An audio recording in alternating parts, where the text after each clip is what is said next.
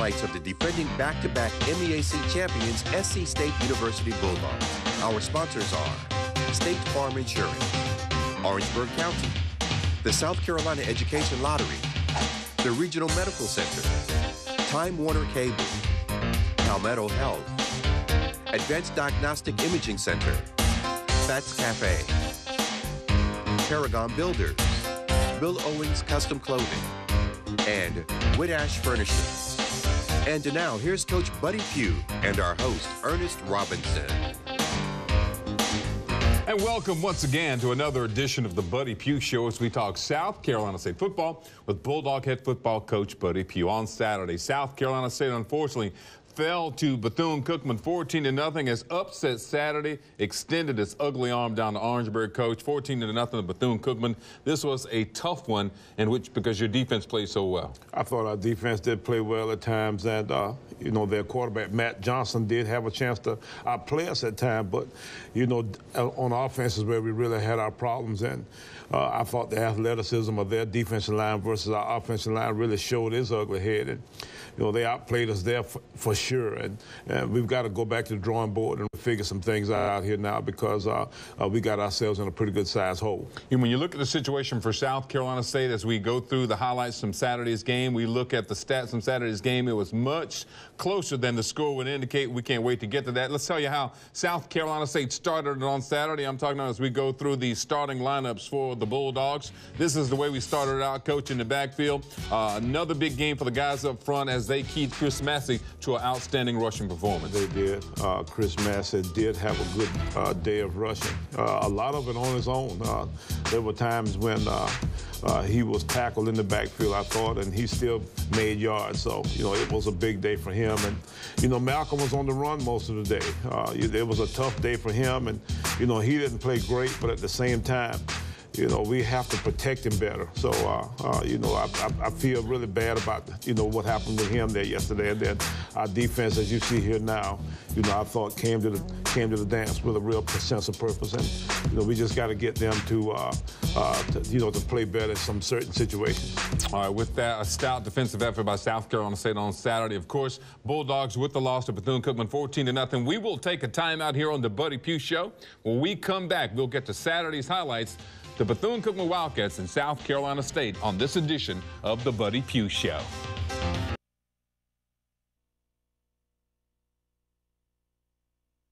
Furnishings for this set of the Buddy Pough Show provided by Whitash Furnishings. Whitash Furnishings is a proud sponsor of the Buddy Pough Show.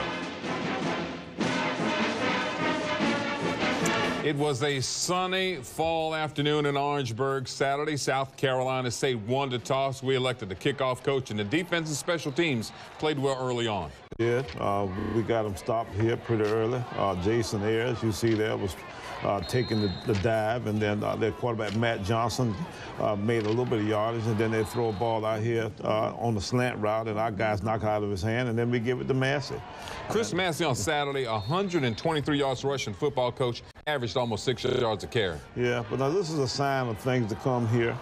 You know, we run a action pass here, and we get pressure, you know, from both the front and the back side, and that seemed to be kind of the end of the day, and you know, that's what we got to get fixed. This is David Irby on Matt Johnson here, taking him on the quarterback read zone play. And this is kind of what this guy does. You know, he kind of scrambles around and buys some time and finds the receiver eventually.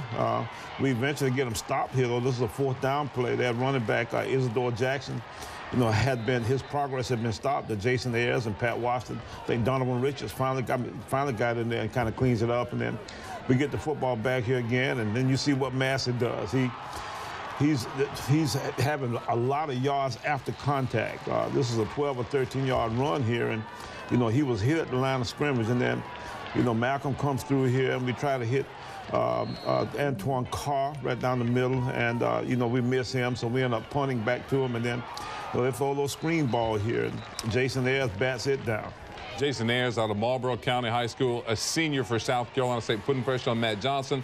Johnson forced out of the pocket. The coach, he was able to buy time and find open receivers after he initially broke the pressure. Yeah, this is Johnson scrambling around here to Reams, and then they come back around here, and then, you know, he starts scrambling, and Ronell Ferguson sacks him, gets him down, and, you know, that stops the drive for us there. And we then, you know, get the football back here, and you see Malcolm throwing the little out route here, the smash concept to Antoine Carr for first down. And this was a third down conversion play right at the end of the first quarter. So, you know, we were hanging around. You know, they were, you know, getting some yardage. We were getting a little bit of yardage, but, you know, it was still a nothing game at the end of the first quarter. And then, you know, you see our defense playing good here. This is the read zone play, and Urban and Donovan Richards, those guys are making some nice plays there. And then they come back around the other side. Donovan's really finding his way here now. He's kind of settling in and really understanding what they're doing, and he's making a bunch of plays. And then Malcolm scrambles around here. You know, he finds Elmore out in the flat here.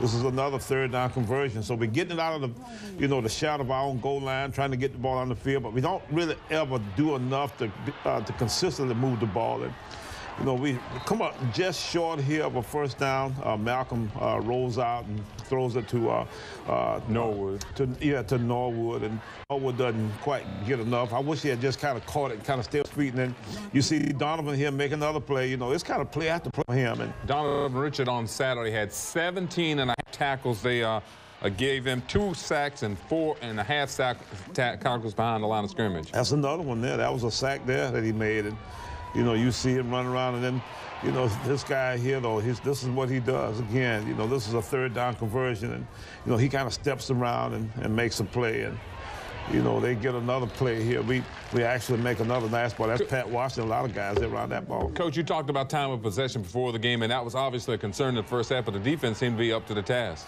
They did. You know, this was a post ball down the middle. This is kind of what we try to do, where when you're getting some of your secondary guys into your run support, and then when you try to dip your nose in there a little bit too much, you know, on the run plays, you know, you see what happens. They run a little option pass here and score. Francois with the pass to Javon Reeves, 16 yards. Bethune-Cookman on with Francois, an ex-quarterback. They lined him up in the backfield. They come up with the score. That was the score for the first half. And, of course, South Carolina State now with time running out in the first half actually get a shot down the field. Yeah, Malcolm scrambles around here. And, you know, we don't really have anything, but he does find something. Then Elmore, you know, and Elmo makes plays if you give him a chance. And, you know, we get the ball in his hands, and he looks like he's going to almost break this one. But, you know, they finally do get him down. And, you know, we don't get much done after that. You know, we end up having to punt the ball away here. Again, you see Blake Erickson punting the ball. This actually was a low snap here. Most of our snaps were good. David Davis has really been doing a good job for us on our snaps. And, you know, we kick it down here. We punt it down to about the 3-yard line. And trying to hold them again. I think we're going to get them stopped here again and actually get the ball back, but they're going to get a great punt off against us. But now, you know, you see our guys here. This is Ronell and Pat Washington and Donovan Richards, all those guys involved again. And then we get the football back here right at the end of the half. And then you see Malcolm here scrambling around a little bit, and he throws the ball out here in the right flat. And he Elmore one of the Linnell Elmore was really coming to his own, but guess what, folks? Came back. Yes, yeah. It came back for a holding call on Johnny. He ends up taking the guy to the ground. The referee is back behind. You know, I think he's kind of behind the play. You know, he's from Ang. I don't know if he got quite saw it like we'd like to see it. All right, we'll take a break here on the Buddy Pough Show. 7-0 Bulldogs trail. We'll be back with more on this edition of the Buddy Pough Show. The Pough Mental Health Injury Report, Coach, and as you said last week, unfortunately, this list tends to get a little longer each week. You're exactly right. Javar Nathan, one of our offensive guards, is down. Julius may be down also with a hip. Pointer Marshall has been down, and Ashton didn't play again yesterday. So, you know, we've got our worries with these injuries. It's halftime on the Buddy Pough Show. South Carolina State trailing Bethune-Cookman 7-0, Coach. And although it's a 7-point difference, first time we trailed this year, it didn't seem like a time to sound the alarm. No, we didn't really feel panicked at the half. You know, we thought that we could get some things going.